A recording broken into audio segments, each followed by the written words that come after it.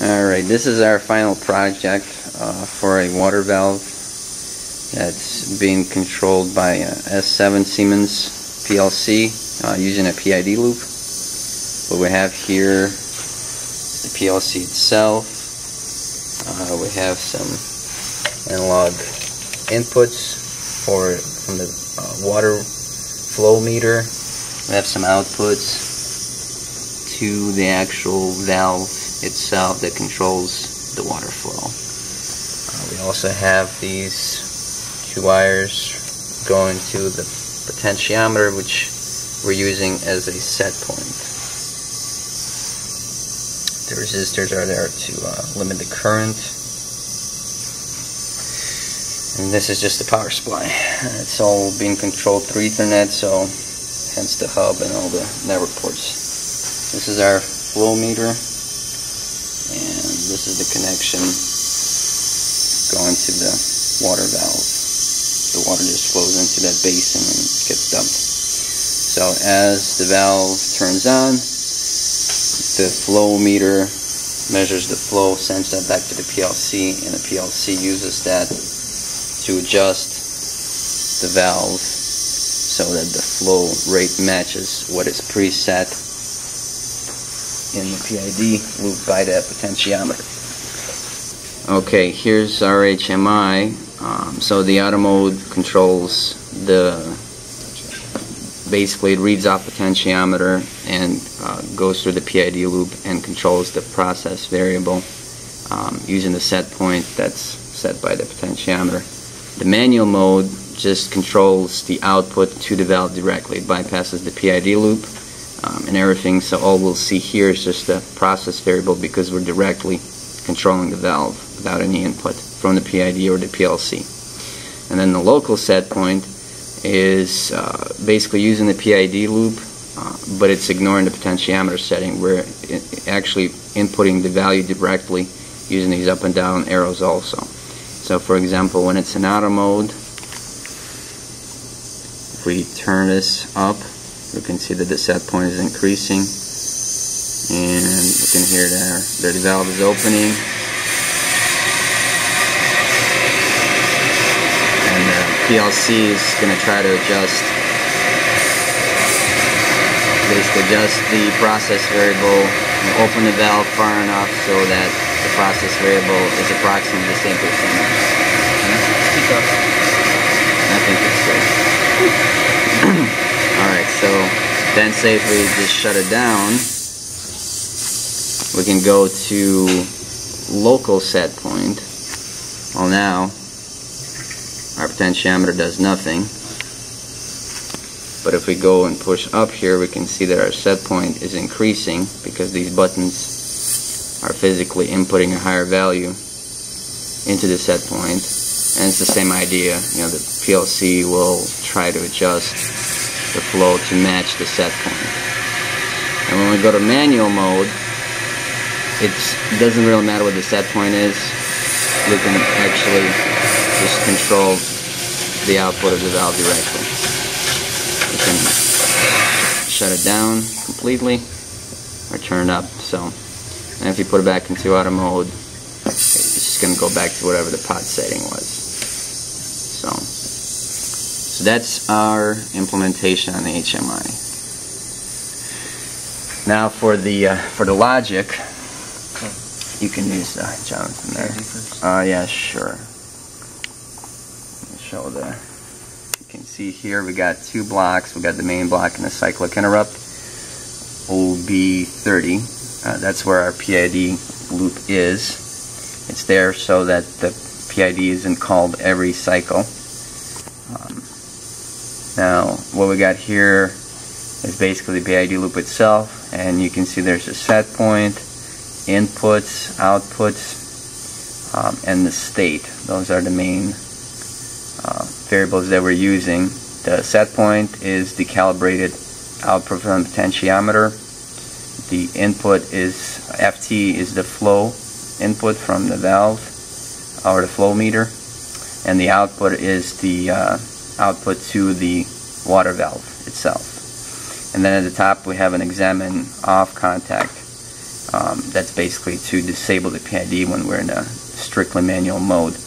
We also have states, and that needs to be set to the proper state for the PID when, depending on what state you're running. So if it's an auto mode, why don't you put your mouse over there? No, back to PID. Yeah. If you hold your mouse over it, it should show you eventually the numbers that correspond with different states. We used automatic for the auto mode and 0 for inactive. So now if we go to our main function block, or main loop I should say, what we got here is a block that calculates the input from potentiometer and scales it so it's from 0 to 100, because our HMI expects to have 0 to 100. So instead of 5,000 whatever something to 25,000, which is the analog conversion, the potentiometer voltage, we want to make sure that it's going to be between 0 and 100 regardless of what setting. Then next we have calibration of the output, which we're taking from the analog input of the flow meter. So the flow meter is supplying voltage to the PLC, which is then converted to a number, and we're scaling that to be also 0 to 100, and that's our process variable. That's where that number is coming from. And then down here we just have some logic that essentially this is the logic that allows us to control a local set point by adding a number to the scaled pot value, which came from above. So when this is active, it actually disables the actual potentiometer input and calculation. It instead takes the scaled variable and just adds to it. Then we have some cleanup right here, which is if the potentiometer reading, because potentiometers are not always that accurate, sometimes you might actually, after scaling, get below 0 or above 100. And this logic here makes sure that nothing does that. So it will always be between 0 and 100. Let's see what we got here. Then this is the states, and we're basically, depending on what state we're in, we're moving those numbers into the PID state variable, which is something we talked about earlier. These addition blocks here are also for, they work in a similar manner as the scaled pot or the local input, but they're adding to the output directly. So this is our manual mode when we're bypassing the PID. We're essentially just adding to the output number, which controls the flow valve directly. So it's increasing the number, and the valve opens, decreasing it, and it closes. And all these contacts are there to prevent other modes from being active during that. Is that it? Alright, we're going to use a different camera because our other one died. But before you can actually run your PID, you're going to have to tune it. And the way you do that is to go to the technology object and click on the PID compact object, which matches the name of your PID loop. So ours was PID compact 6, so here it is. Then you have commissioning over here. Double click that, and this is where you start your tuning. You want to control the mouse there, John. You turn set point to somewhere where normally you want it full, but you're going to kind of set it in the middle, and then you hit start, and you see there the PLC is going to try to calibrate itself. It's going to set the input and output. And after a while, no, you're not going to go there. Hit the start button. Alright.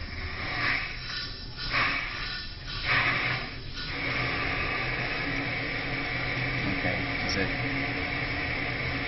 I think it should eventually change to start, right? After it runs for a while. Just go ahead and hit stop. Okay.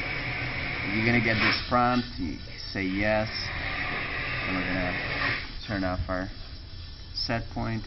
You're gonna want to upload the PID parameters. That's your calibrations, and then you can go to the PID parameters and see what they are. These are what we put in, so they may not, in fact they will probably not match with what you have. Go back to basic settings there. There's nothing, no, right there.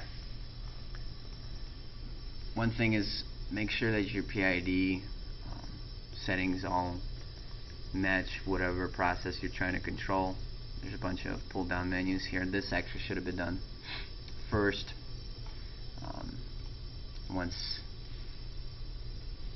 Once it is, then you can make sure that process that you're trying to control is what the PLC thinks it's trying to control.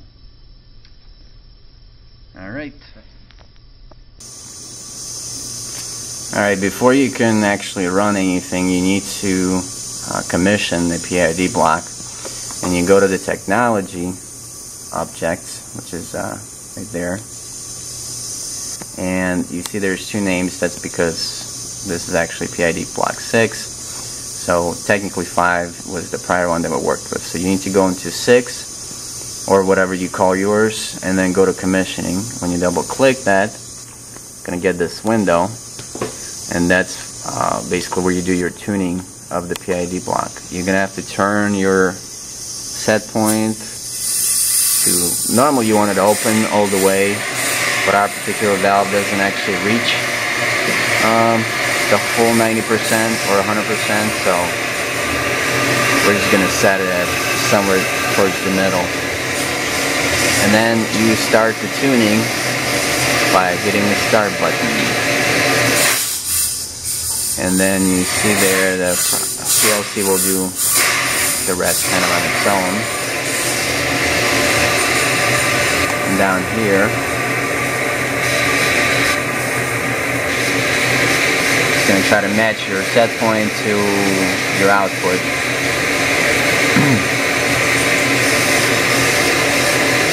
Okay.